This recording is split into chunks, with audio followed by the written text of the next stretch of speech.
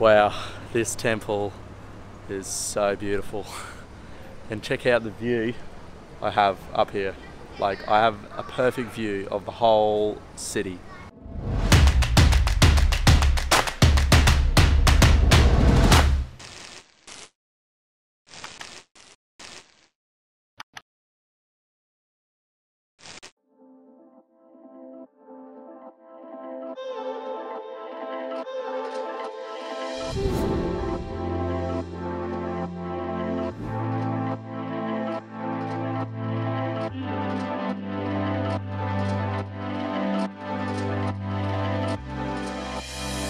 Welcome back to my channel, Escaping Comfort Zone. So today I'm coming at you from Kuala Lumpur.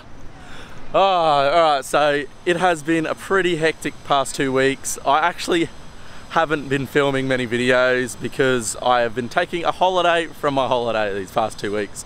But I'll keep you up to date and tell you what's been happening. So after my sister left in Bali, I met up with my travel mates that I met in Java. And then we all rented a awesome villa in Bali for 3 nights. And we pretty much just drank, swam, chill the whole 3 nights. It was absolutely amazing. But it was such a sad moment when I had to say goodbye, because that was one of my best moments through this year, I reckon. And then after that, I went to Gili Islands, chilled around Gili Islands for a few days as well. And the beaches there are absolutely stunning. Like, I reckon the beaches there are way better than Bali. And a cool hostel I stayed at Gili Islands though, it had a ball pit in the dorm room. Such an awesome hostel. And then after that, I arrived to Kuala Lumpur, but I've actually been here for like the past 4 days, just catching up on videos and photos. But now is the day I get to finally explore this beautiful city and see what it has to offer. So let's go.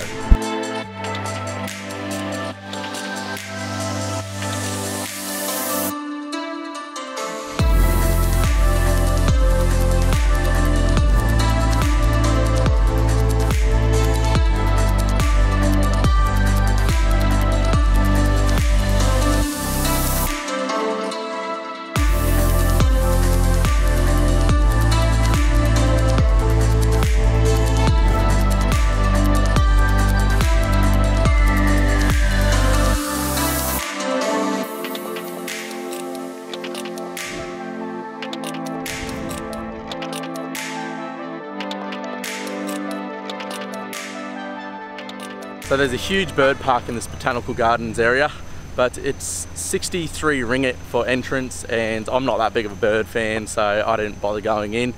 But that is the currency here in Malaysia, is ringgit. So I think $1 Australian is almost 3 ringgit, and $1 US is like 4 ringgit. And if you want to as well, they have a butterfly park here too. Alright, so I seem to have got myself a bit lost around here. There's so many highways in Malaysia. I need to get over there. But like, all these are just highways. there's no walking paths. Well, this is a walking path right here, but I think I'm just gonna have to run across and walk on the side of the highway. Alright, I found my way back on a pedestrian path. It's just so hard to figure out how to get around here. All the highways just cross over the highways, and then it's like just all spaghetti. It's so confusing. I don't know where to go. Oh, come on. I can't get a break around here. Now I've got to cross 2 highways to get to the other side where I want to go. Right, got it. Oh, no, shit. It's just too many cars. What do I do? 5 minutes later. Alright, I'm going. I'm gonna commit. Alright, first one crossed, now the next one. Ready, get ready, and go. Oh, thank God. Alright, now I'm on the right path. No more highways. Oh my God, there better be something amazing up this place, because this is just taking me nowhere. I'm trying to get to a palace at the moment. What is it called again? What is it called? Google Translate. Palace of Negri Sembilan. Yeah, I'm trying to go there. And it seems like it's taking me nowhere. But while I got you here, I'll give you another tip along the way. So yesterday I organised my Malaysian SIM card, and if you're looking to get a Malaysian SIM card, the best two ones are Maxis and Celcom. I tried Maxis first because apparently they're like a really good service, but they were charging me 50 ringgit for a month for 10 gigabyte, but they add on like another 160 ringgit just for foreigners. So I was like, no, that's not worth it. But Celcom, they offer 10 ringgit. They offer 10 gigabyte for 50 ringgit for a month and so much more. And I think Celcom is actually the best service provider as well. So tip, there you go. When you get to Malaysia, if you need a SIM card, get Celcom. Bugger, that sucks. Turns out I cannot go in there. That's it there, but gates are closed. I can't go there. I've walked all this way for nothing. I probably should have done a little bit of studying up just to see what this place is like, but okay. So, tip, don't come to this place because it'll be closed and it's a bloody long walk. Score, look what we got here. So this is a starfruit tree. That's what all these things on the ground are. I don't know if you've ever seen these fruit, but I love these. And it's seeming though I've got such a long walk back and I'm absolutely starving, I'm gonna get some starfruit. I hope these are good. Oh, there it goes. Right, there really wasn't that many good starfruit on the tree, but I found one good one and I found another good little one, so let's hope it's good. I don't think, I don't know. It's juicy. That's not bad. I reckon I can eat it. It's not the worst, but it's not the best. Backpacker tip.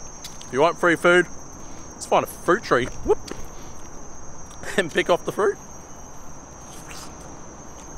It's nice. Alright, there's going to be nothing exciting happening now. I'm just walking back on this long, boring road. So I'll just see you at my next destination.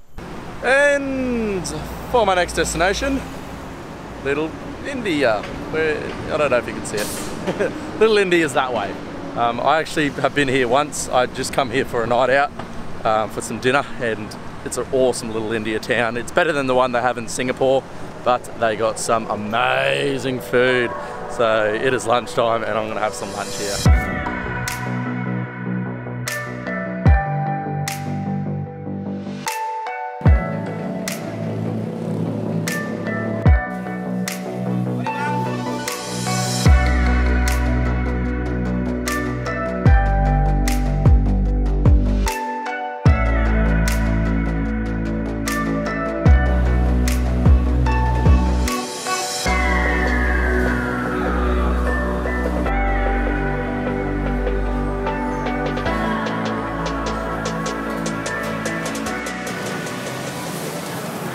Oh my god, I absolutely love the food in Malaysia. Even though it was Indian food, the Malaysian food is actually very similar, but the proportions of it is just so big, and I always go vegetarian too because it's just got so much flavour, it doesn't even need meat. Like the rice is always mounted upon and it is just super cheap.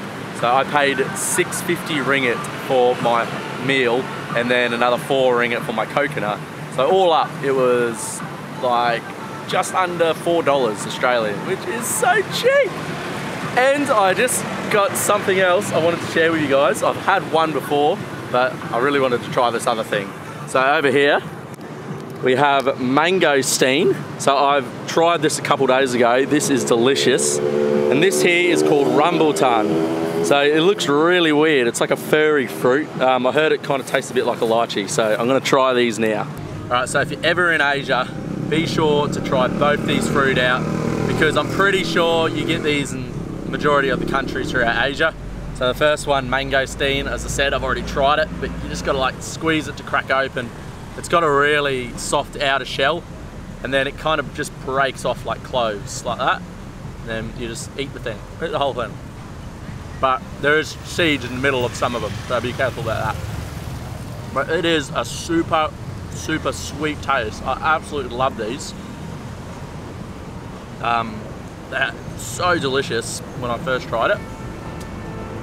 And then this one, the rambutan. So this is the one I haven't tried. You just got to squeeze a bit harder to open these.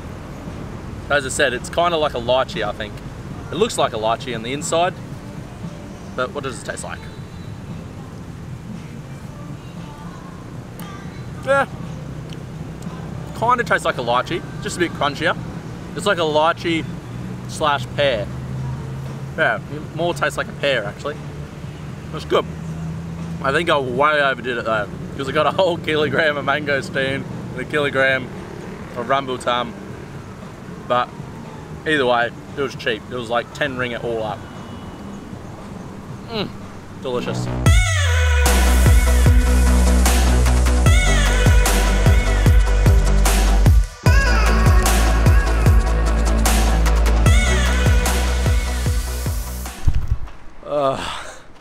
See this? This is just complete sweat. This is how hot it is in Malaysia right now. And I've got sweat in my eyes. It stinks. It is so warm here. It's not as hot as Singapore though, but it's still freaking warm. And I'm dying after eating that food. I'm currently walking to another temple. It's called, I forgot what it's called. I just put the name here. But there it is. It's right there. It's behind me. Looks pretty cool. It's big. At least there's a temple here and I can get into it.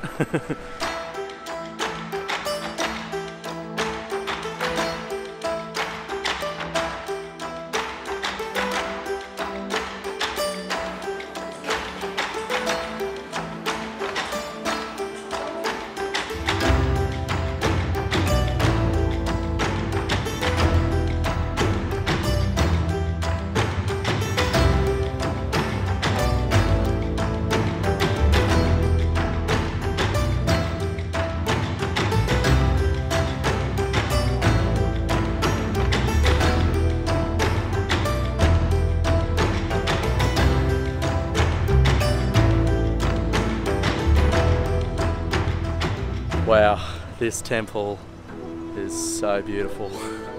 And check out the view I have up here. Like, I have a perfect view of the whole city. And to top it off, it was even free to get into this temple. I don't know how, but it was free.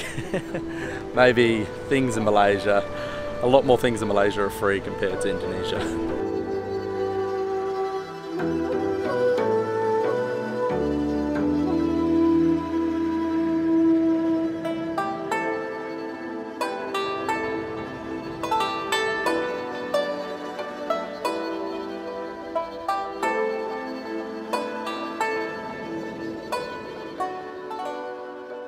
Okay, so I come across this and I cannot resist to buy it. So this is called a tea egg, and apparently it's just a normal boiled egg.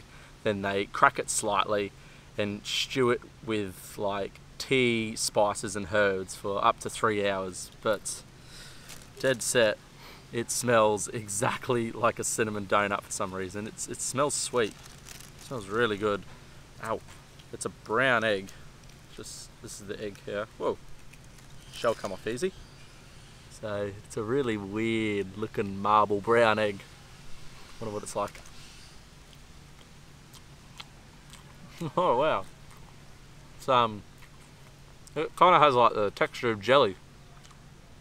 It's got a sweet taste. Yeah, it's got a lot of flavour to it. I absolutely love boiled eggs, so this is why I bought this. That's good. I've had a lot of interesting food today, haven't I? I like it. I've just been snacking on the rest of my leftover fruit that I have. I've got to say, these mangosteens, it's probably, I think it's up there for one of the best fruits I've ever had. I can't believe I've only just been introduced to these.